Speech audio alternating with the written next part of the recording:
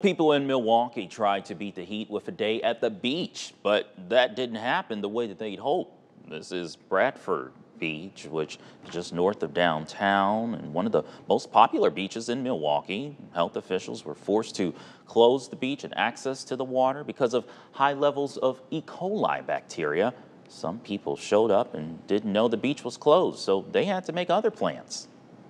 Okay, so your plan A was the beach. This is Bradford Beach. Yeah. So now what's next to stay cool today? Go home and sit in the AC. The same. Yeah, we have like 10 fans going, and hopefully that works. High levels of E. coli can happen because of human or animal activity in or near the water. The beach was also closed in July because of a similar problem.